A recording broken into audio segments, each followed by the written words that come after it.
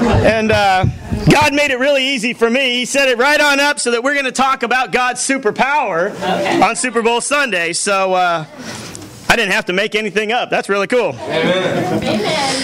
You know, in the spirit of football, we do have to get in touch with some football terms for those of you who are not into football. And we have to redefine some terms for us here, you know. They have the term bench warmer in football. And a bench warmer in church is somebody who does not participate in the worship. But we didn't have anybody like that here this morning, so that's really awesome. You know, in football, they have backfield in motion. That's making a trip to the back during the service. That's a no-no. Amen. An extra point is what you get when you tell the preacher that the sermon was written just for you. Amen. But blocking is the person that keeps the preacher tied up complaining about the sermon afterwards. Then we have the flex defense. And the flex defense is the ability to allow anything and everything that's said to make zero impact on your heart during the sermon. And then we have a fumble. And a fumble is just a lousy sermon. Hopefully we don't have one of those today, okay? So, and everybody loves the blitz. And the blitz is the rush for lunch after the service. But we don't do that in this church. We hang out and actually have fun together, you know? And then illegal motion. Illegal motion is leaving before the service is over. Then you have an instant replay. And the instant replay is when you think that someone told the preacher about what happened with you, because what he's talking about is exactly what happened in your life this week. Then you have the quarterback sneak. And the quarterback sneak is when you come in late and you try and get to your seat without anyone knowing that you're late. And then for all you quarterbacks, they're staying in the pocket. Because a quarterback is in charge of the team. And staying in the pocket is what happens when you're in charge of your money and you don't give contribution. So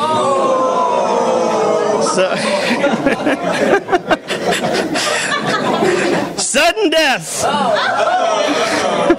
Sudden death. This is what happens to your attention span when the preacher goes into overtime. And then a touchdown is when the message is just right and hits your heart and changes you forever. Amen. Amen. You know, today is a day when your average ordinary guy gets flat fanatical. And team spirit. And, people all over the world, it's different. In this church, it's what it's like all the time. And if you look around the room, there's some different people in this room. I think we have most of the races around the world represented right here in this room. And that's definitely God's church. But, people all over the world forget about their differences and join together to watch great commercials. People go crazy painting half their bodies one color, half their bodies another. They paint John 3:16 on their face, and they're not even called a cult when they do it. How much more exciting is going to heaven? If a football game can get people flat fanatical, how much more a church that changes lives for eternity? Yeah. I'm excited about our lessons. I'm excited about our church and all the things that are happening. I mean, God is moving in such powerful ways here in Portland. We started out studying chapter 1, and we learned about hope and the riches of God's grace just showering forgiveness on us. And the incredible power that God affords our life. And then we moved on into chapter 2, where God calls us to develop spiritual character and to develop a spiritual work ethic where we carry out the tasks of God. Today we're going to talk about God's power, and the title is Superpowers. Today we're going to talk about the power of God and the vision that God has in this world. Ready to jump on in? Yeah. Ephesians chapter 3. We're going to begin in verse 1. Our first point today is it's bigger than you think. Okay. It's bigger than you think. Ephesians 3, verse 1. For this reason I, Paul, the prisoner of Christ Jesus for the sake of the Gentiles. Surely you have heard about the administration of God's grace that was given to me for you. That is the mystery made known to me by revelation, as I have already written briefly. In reading this, then you will be able to understand my insight into the mystery of Christ, which was not made known to men in other generations, as it has now been revealed by the Spirit to God's holy apostles and prophets. Right here, we find that Paul had a revelation. He didn't have just any revelation. He had a revelation that was hidden to all generations before him. That's pretty cool. Yep. But he had no idea how big it really was. Have you ever gotten yourself into a situation thinking it's going to be really easy, only to come to find that it was a whole lot bigger than you thought? You're getting yourself into something you didn't even realize you were getting into? It's kind of like that when that good friend of yours calls and says, "Hey, I'm moving. Can you come help? It's only going to take a couple of hours." And you show up to that house, and there isn't even really boxes. There's just stuff everywhere. And you go, "This is not going to take a couple of hours. Maybe we can buy lunch and a little extra in case we're here at dinner time still." Wow. It's kind of like buying a home. Those of you who have bought a home know all about escrow now. Yeah. But you had no idea what it was like before you started. Right. You didn't know that you had to kill a forest and write a book to sign all the papers to buy a house. Right. Yeah. But God's vision is so much bigger than you think. What He intended to do with this book right here, the Bible, what He intended to do in your life is so much bigger than you could ever possibly imagine.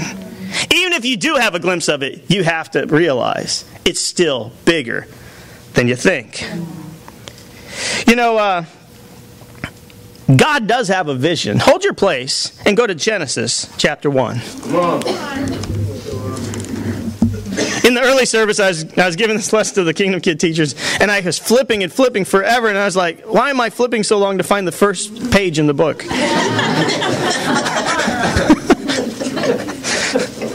was right there, first page. Genesis chapter 1. Right from the very, very beginning, God has had a vision. The amazing thing is that He kept it hidden for so long. In chapter 1, in verse 28, the Bible says, God blessed them, talking about Adam and Eve, right? God blessed them and said to them, "Be fruitful and increase in number. Fill the earth and subdue it." Right from the very beginning, God's vision for the very first two people that were on this planet was for them to fill the whole earth. Right. That's a lot of work. Right. And to subdue the earth. That vision has never changed. That's right. From then until now. And yet, it kept hidden through all these generations. God took His people Israel, and their vision was that they were the only ones that were going to have salvation. For generation after generation, that's what people thought. Until Paul had his vision. Let's go back to Ephesians 3.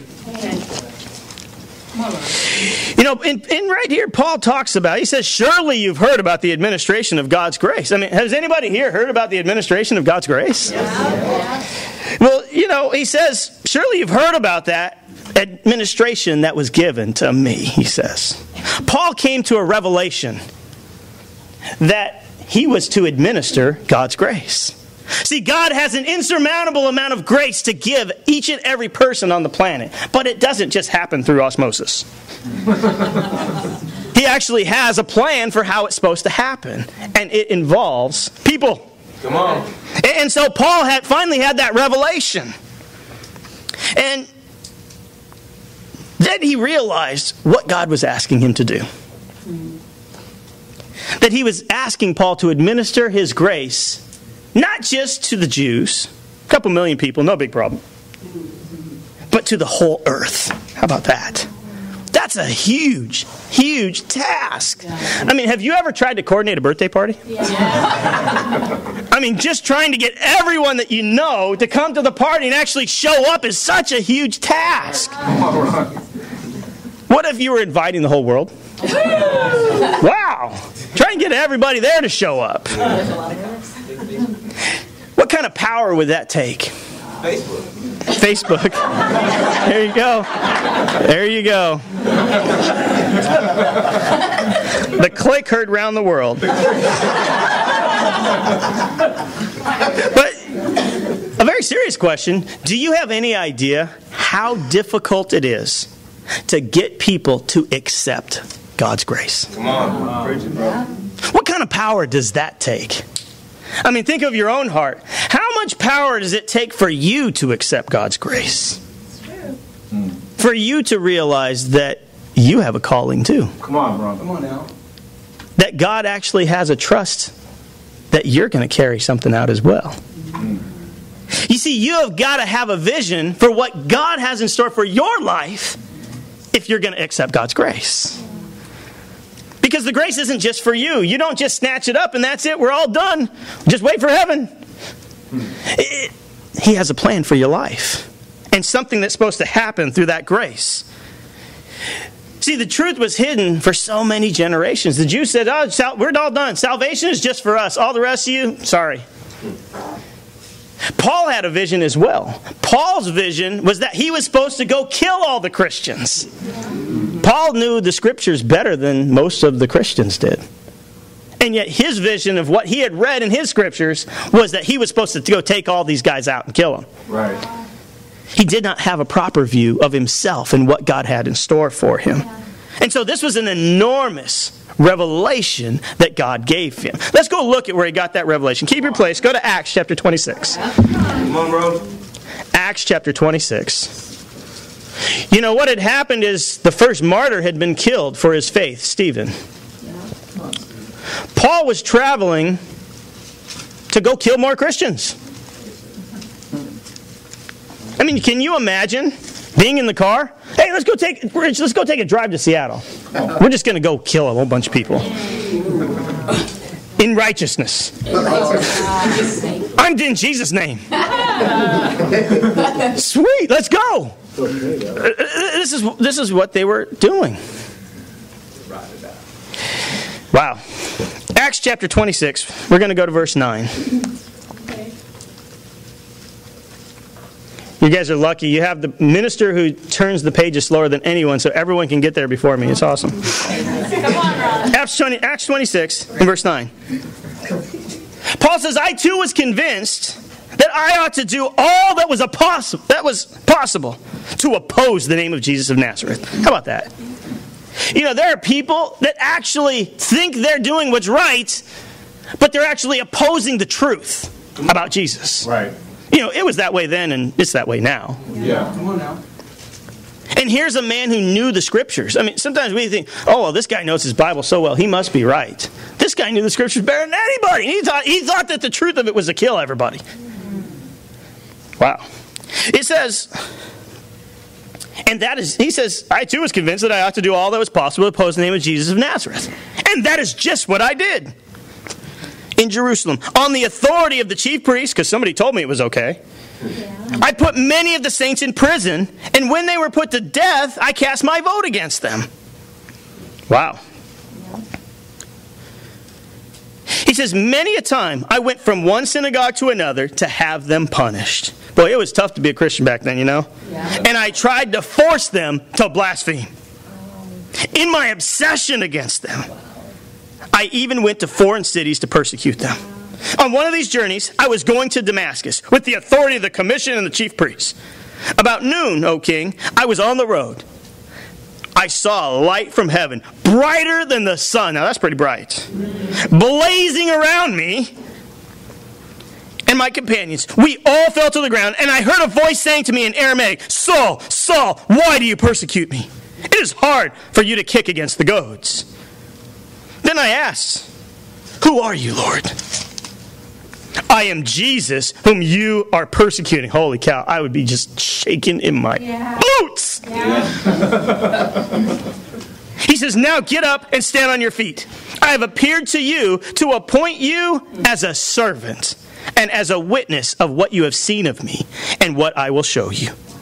I will rescue you from your own people and from the Gentiles. I am sending you to them to open their eyes and to turn them from darkness to light and from the power of Satan to God, so that they may receive forgiveness of sins and a place among those who are sanctified by faith in me. Paul was chosen to be a servant. See, Paul just thought he was on any other trip. I'm just on my road to go kill some folks. He had no idea what he was getting himself into. He had no idea the magnitude of what that trip would mean for the rest of his life. You know, back in Ephesians 3, in verse 4, he says, in reading this, then you will be able to understand the mystery as well. You know, in reading this morning, now Paul was writing this to the Ephesians, but surely he was writing it to you as well. Right. Yeah. In reading this passage this morning, you yourself are supposed to gain insight into the mystery of the gospel. Come on. That it's not just for you, but everyone else. Right. See, just as the charge of administering God's grace was given to Paul that day, that mystery wasn't for him and him alone. It was for you as well. Come on. Do you understand how big that is?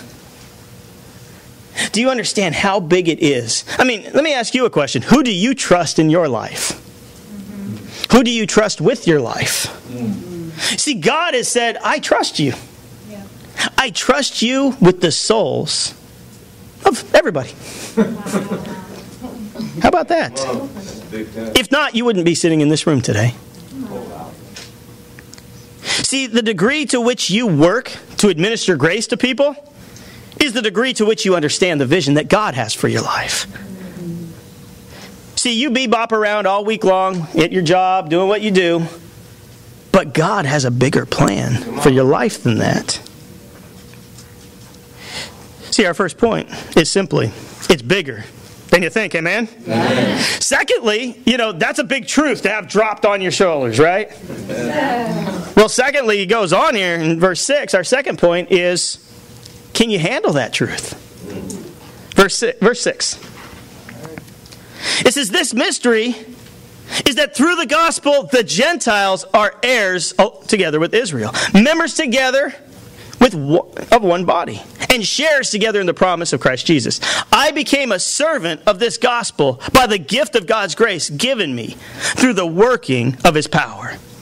Although I am less than the least of all of God's people, this grace was given me to preach to the Gentiles the unsearchable riches of Christ and to make plain to everyone the administration of this mystery, which for ages past was kept hidden in God, who created all things.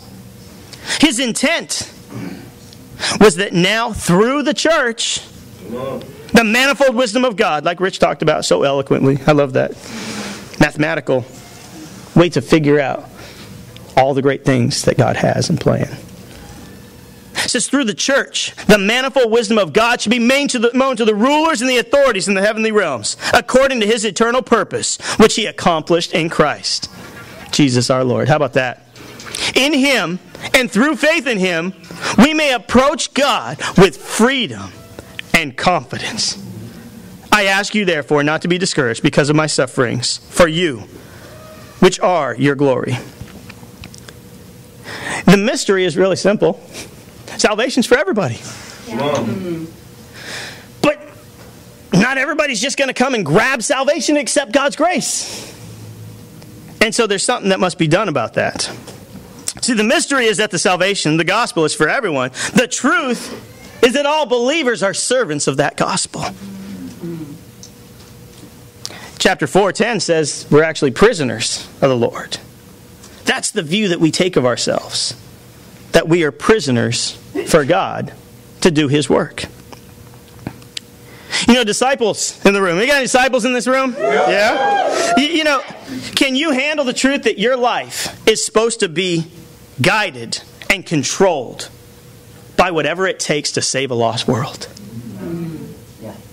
Is that really how you're making the choices that you make in your life? Are they guided by whatever it takes to help others have the truth that you have? Come on. You see, is that not what guided Jesus every day? Yeah. Was it not just whatever it took to save a lost world, to seek and save what was lost? Yeah. I mean, did he somehow have an easier life than you so he could just do it easier? No, he relied just on being a man and nothing else to get the job done. You see, verse 7 here in chapter 3 says that the power of God gives us grace. It takes a whole lot of power to overcome all the things that we've done in our lives. You know what I'm saying? I mean, I don't know about you, but I did a lot of bad stuff before I was a Christian. Yeah. I remember the days of being a professional drag car racer. And there were groupies in drag car racing just like there was in concerts. And I remember doing all kinds of bad stuff. Lying, cheating, angry, bitter, unforgiving. It takes a lot of power to overcome all that and help a person that's done all of those things feel like they can save the world. Right. But the power gives us grace, and the grace is supposed to transform us into servants. And that changes everything, guys. It changes everything. See, a servant's attitude is different than the master's. A prisoner's attitude is different than the warden's. See, there's a reason why they chose these words in the Scriptures. To produce in us what would be produced in that of a servant or a prisoner, which is reverence and humility. And in verse 8, you come to find the humility it produced in Paul. Yep. Okay. It says, although I am less than the least of all of God's people. Here's a man that knew all the Scriptures. He was driven. He was powerful. And yet he came to grips with the gravity of the sin that he had committed in his life. And the way he viewed himself was that I'm not even worthy. I'm the least of everybody. I killed people. There's no one worse than me. And the funny thing is, that's the view that we're supposed to take. But all this jacked up stuff that happens in all of our lives, our past, our hurts, mess that thinking up. See, because you're supposed to be able to think of yourself as being the least of all people while letting God's power work in you to make you the most powerful of people in the community. Come on. See, but we let our past and our hurt make us stop right in the middle with that we're not worthy of making an impact. Come on. But it takes humility in order to correctly handle the truth. It takes humility to see that God has a vision for your life bigger than you have for yourself. Yeah. Come on. You must view yourself the way God views you. Hold your place and go to Romans chapter 12. And Paul has another example of the way that we're supposed to think about ourselves. I believe this is how he got to the place where he said, I'm the least of all of God's people, without being discouraged and down on himself. In chapter 12, verse 1, the Bible says, therefore I urge you, brothers, in view of God's mercy, so this is what's supposed to produce in us, to offer your bodies as living sacrifices, holy and pleasing to God. This is your spiritual act of worship. Yep. See, we come in here and, man, the singing was incredible this morning. Yeah. People are up, singing with all their heart, and that is our worship to God. But on a day-to-day basis, you laying down your life so that others can know God is your spiritual act of worship as well. He said, do not conform any longer to the pattern of this world, but be transformed by the renewing of your mind. Come on. Then you will be able to test and approve what God's will is, His good, pleasing, and perfect will. See, until you do this, you can't figure out what God's plan is for you. Right. Yeah. Until you flat get to work for God, laying your body down as a living sacrifice so others can be benefited, can you understand what the plan of God is all about? He says, then you can test my will, and you can approve it and understand it. He says in verse 3, for by the grace given me, I say to every one of you, okay? Mm-hmm. Do not think more highly than you ought. Do not think of yourself more highly than you ought. But rather think of yourself with sober judgment, in accordance with the measure of faith God has given you. How do you view yourself this morning? Some people think more highly of themselves than they ought. Others beat themselves up quite a bit. It's very rare that you do find a man or a woman who takes a correct view of themselves, the way God intended. We usually think we're not worthy of anything, and I'm not going to amount to much. I'm just going to be here. Or we think we're all that. And the funny thing is, he says right here that it's all about how much faith we have. And so a person that views themselves as all that really has very little faith. Their focus is so much on themselves that they can't see what God sees. And they don't do what God wants them to do. You see, Paul had to get humbled for that to happen. That day on the road, that light that was brighter than the sun blinded him for 3 days. Yeah. And he had to go through a process of humbling in his life so that he could view himself correctly. His view of himself was, I'm to take out every Christian on this planet. And God had to humble him and give him a different vision for his life. He had to get a sober judgment of what God had planned for him. But see, the degree of humility that you have is directly proportional to your faith. Wow. Come on now. It makes me think of my own life. You know, Tracy and I, we have our great City of Angels Church down in Los Angeles, right? Yeah. It's really awesome. I mean, the last 2 weeks, they've averaged over 500 people each Sunday at church. Wow. And for me, it was amazing because Tracy and I started that church. Come on, Ron. Come on. And I remember the very first service, and there wasn't 500 people there. Come on, bro. In fact, this front row right here was about the size of our church in Los Angeles when we started it.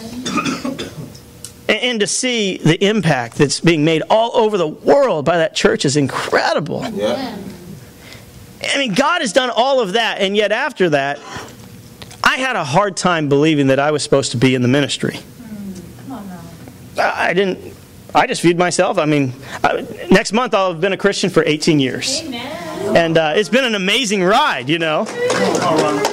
But for 16 years of that, even when we started the Los Angeles church 5 years ago, we weren't full-time ministers. We were just like you. Yeah. And we worked full-time jobs. Yeah. And we worked full-time and did church full-time. And had our family full-time. And did the cyber ministry full-time. And coached my kids' teams. And it was mind-boggling how God gave us so much power to do so many different things. Wow. And not feel overwhelmed in the midst of it very often. Very often. And, you know, but even after God working so powerfully and watching this church in Los Angeles grow up and build and become huge. And I mean, we had people driving 3.5 hours. We had people coming from Mexico to Los Angeles every Sunday. We had people coming in from Palm Springs every Sunday. People coming from Bakersfield every Sunday to Los Angeles. And people coming from Santa Barbara. Yeah. That's like people coming from past Seattle to come to church every Sunday. Come on. And I still couldn't believe that God was working through us to do that. And that God had a plan for me to be a minister. Most people, if they get people to drive from another country to come into a service every Sunday, would believe, okay, well, I guess God's using me. But I still couldn't grasp it. Come on. What about you this morning? Come on. What's God's plan to use you to help somebody come to know Him? Can you see God working through you to help someone come to know God? Come on. Someone whose life is hurting, who smiles in everyone's face every day and goes home and cries at night because of how much they really hurt. Do you think God can give you the power to get them to be honest about their life? Yeah. So that you can share His word with them so that He can work in their life? Because it's not us, really. Right. It's us letting God work and not getting in the way. See, you have to have a sober view of yourself. And that doesn't mean think too highly, but it also means don't think too lowly of yourself either. You know, it goes on in verse 10 here. Ephesians 3, verse 10. Come on. And this is where Paul really shows the church what the church is all about. You know, the only reason why Paul would show the church what it's all about is because they didn't get it. That's the only reason you write something. You don't tell people, do not fear, because they're not fearing. You tell them because they have fear. Yeah. You don't say, you need to be pure because people are being pure. You say it because they're not being pure. And right here, Paul tries to help them understand what the purpose of the church is. We think, okay, well, we need to have a great children's ministry. We need to have great singing, and we need to have all these programs. But God has a vision for what the church is supposed to be doing. And it's right here in verse 10. Come on, preach it. It says his intent now was that now through the church, the manifold wisdom of God should be made known. Right. The manifold wisdom of God teaches us what we're able to do in any and every situation. Yeah. You have a difficult situation, the manifold wisdom of God tells you what to do. You're feeling discouraged, the manifold wisdom of God tells you how to not be discouraged. Right. Yeah. Come on now. You want to help somebody change their life, the manifold wisdom of God shows how to do it. The mission of the church is to get that wisdom out into people's minds and hearts, Right. so that their lives can change radically. That's the mission of the church. The mission of the church is to evangelize the nations with the message of Jesus. Right. And a little tidbit, he wants it done by the time we die. See, he doesn't want it. His plan isn't that it gets evangelized 50 years when you're dead and under the grave. It's so that you can see his glory while you're still alive. Right. Come on. And here Paul really helps the Ephesians to understand your mission is to do what all superheroes do. In the article I wrote about my Saturday mornings, I would sit in front of that TV, and my mom's she's sitting back there nodding her head. I used to sit back there and watch Super Friends. And I wanted to run like Flash ran, and I wanted to hold my breath. I remember I used to get in the pool and I'd swim back and forth under the water, holding my breath as long as I could, until I almost pass out, trying to be Aquaman. And then Wonder Twins activate, Where's my twin sister? But I really wanted to be Superman. I really wanted to be Superman. I really wanted to fly. That is so cool. And I dreamed about making a difference in this world. Do you remember doing that when you were a kid? Yeah. Who didn't dream about making this world a better place? Yeah. But the common thing about all of them in that show is they all had superpowers. And they used their superpowers to make the world a better place. Right. And God has the same task for you. It's pretty cool. You have a small little task. Save the world. How about it? Can you handle that? Can you handle that truth that God has charged you with saving the planet? Literally. See, because if there is no church, there is no salvation. Yeah. If we get the church to be quiet and shut their mouths, there's no salvation for anyone. Go to 1 Peter chapter 2. Always holding your place there. We're always going to come back to Ephesians 3 today.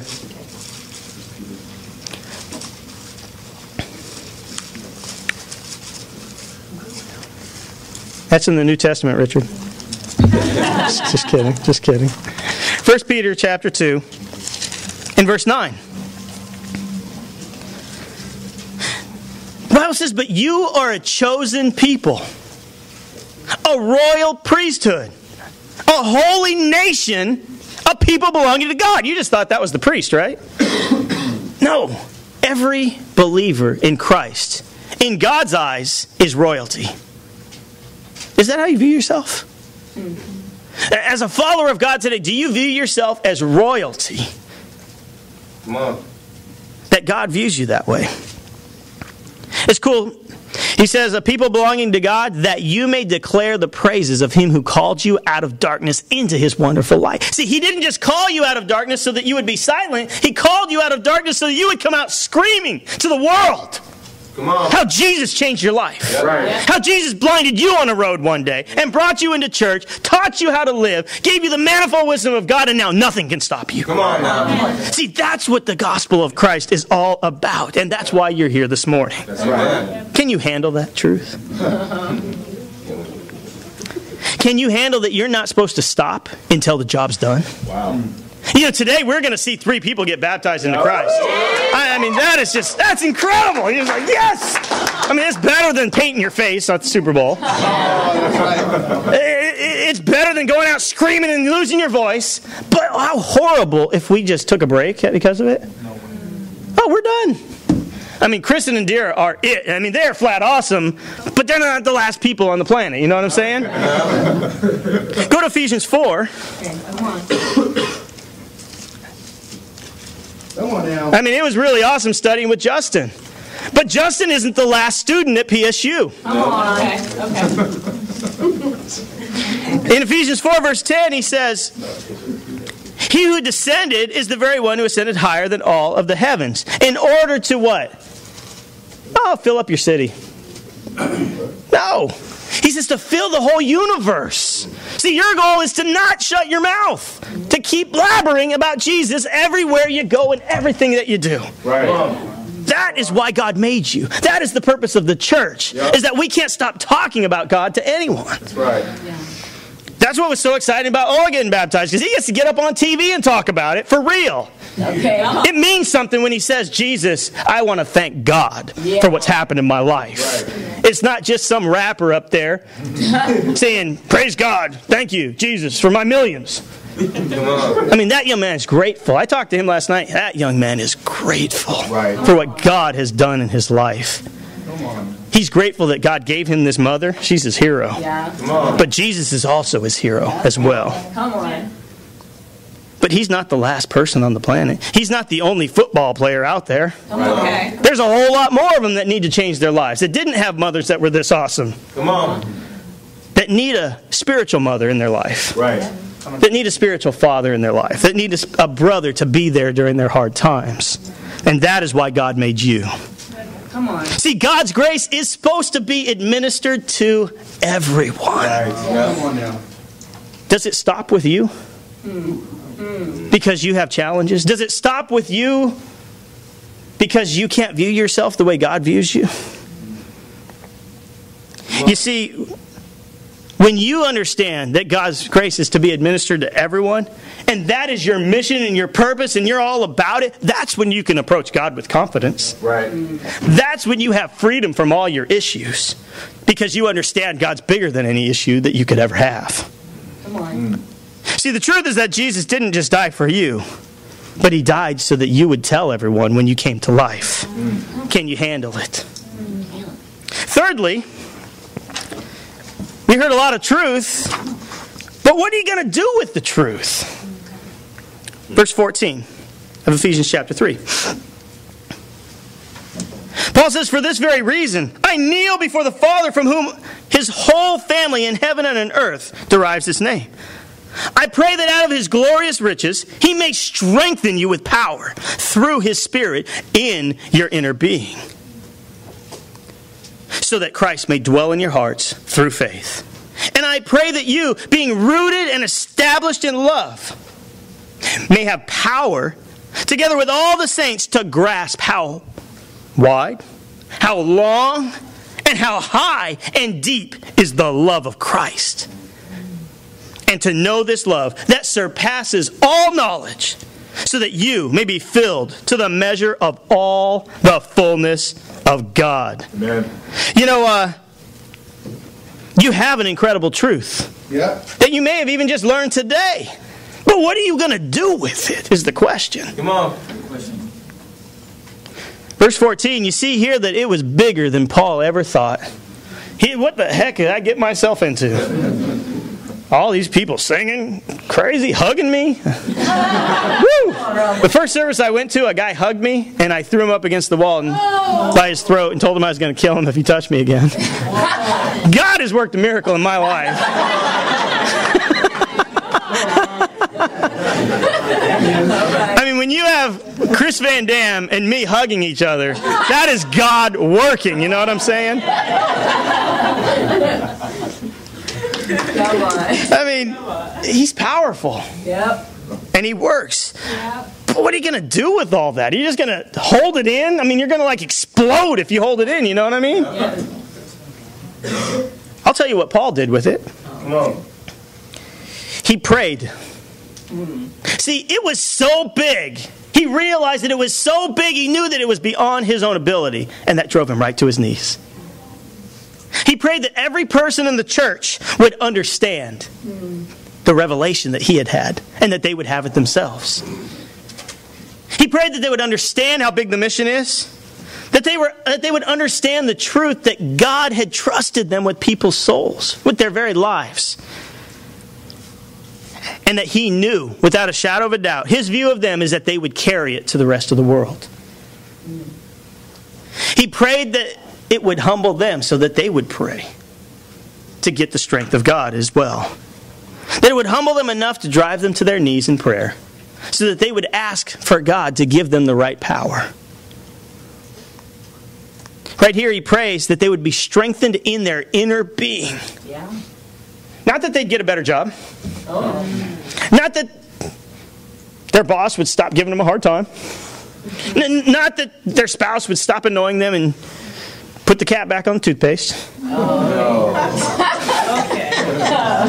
But that they would be, he prayed that you and me would be strengthened inside. So that no matter what problem was happening, we would have the power to overcome it. Right. And would not be shifted by anything that would hit our lives. That's awesome, Ron.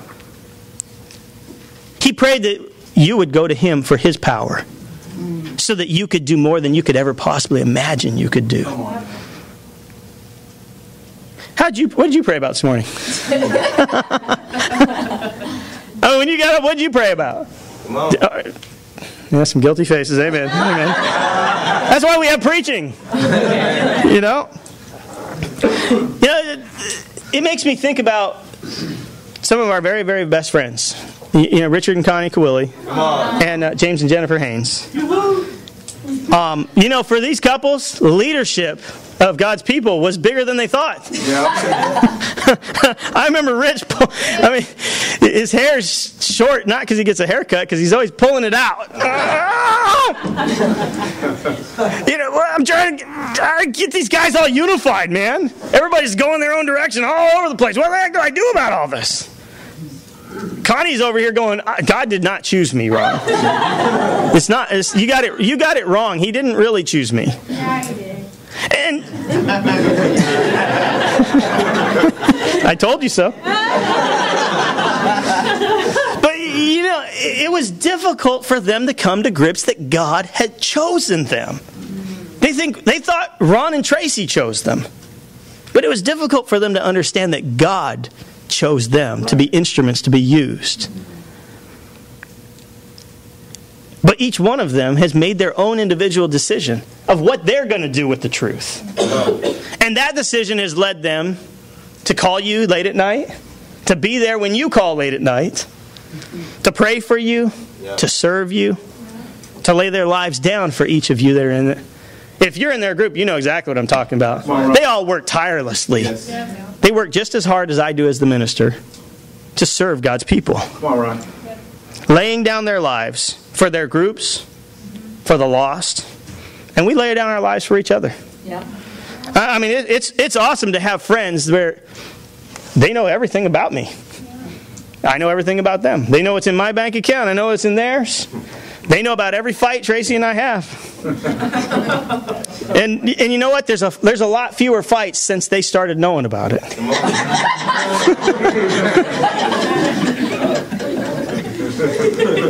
And Connie's happily married now.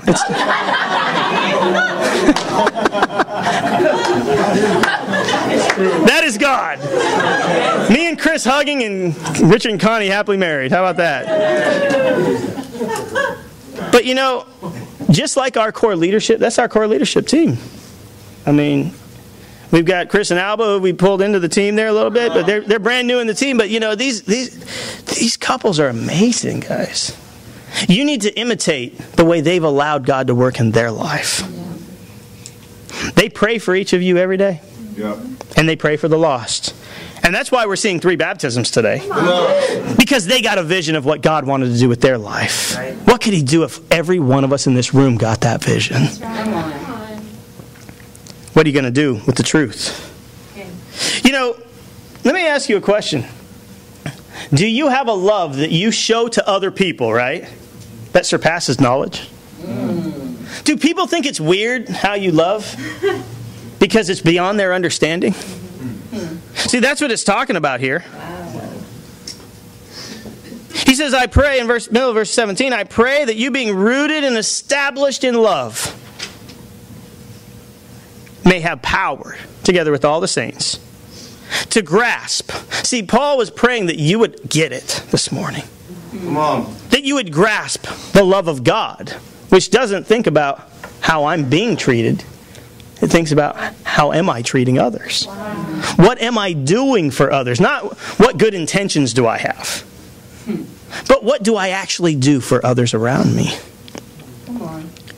To know this love that surpasses knowledge. Just blows everyone's mind. Come on. How about it? Is that the kind of love you show for people? If not, we can help you how. We got a lot to do. There's a lot of people to get to. Yeah. Disciples, are you rooted and established in love for one another? See, are you loving people when they don't deserve to be loved? Or do you just stop? Wow. Come on. Are you going the extra miles? The extra miles for people so that they will know how much forgiveness God has in store for them no matter what's happened to them, no matter what they've done. See, we're administrators of God's grace. Yeah. Yep. Let's blow people's mind with our love, amen? Yeah. We'll close out with one final point. All right. You do have the power to save this world. Let's do it. Ephesians 3, verse 20. Now to him who is able to do immeasurably more than all we ask or imagine, according to his power that is at work within us. To him be glory in the church and in Christ Jesus throughout all generations, forever and ever. And the church said, amen. How powerful is your God? How powerful is your God? I mean, let me ask you, what can you imagine your God doing to make an impact in this city, in this state, in this country, in this world? Yeah. My God's big. Let me tell you, my God is big. My God's going to change this world, and I'm going to watch it happen. Right. I'm going to be a part of it happening. Yeah. But I'm going to just have a blast watching it all happen as well. Let me tell you, watching that church from 12 people to now be 500 people was a pretty cool thing to watch. Yeah. Week after week after week, people coming in, marriages torn apart, don't forgive their parents, not respectful to their parents, come back together the way God intended. There's no bag movies, man. You can't write this stuff, okay? Yep. It's way better than any movie than you could ever watch. But you know, your life and what you're doing day to day right now shows how powerful you really think God is. We can say God's powerful, we can sing loud, but the way you're living shows how powerful you think God is. There is so much power at your disposal, right at your fingertips. There's so much power that you can't even measure it. I kind of like to think of it this way. Do you know why everyone likes room service so much? Everyone likes room service because you pick up the phone and you call up and they bring you anything you ask them to bring you, whether you can afford it or not. Do you know that's life as a disciple of Jesus?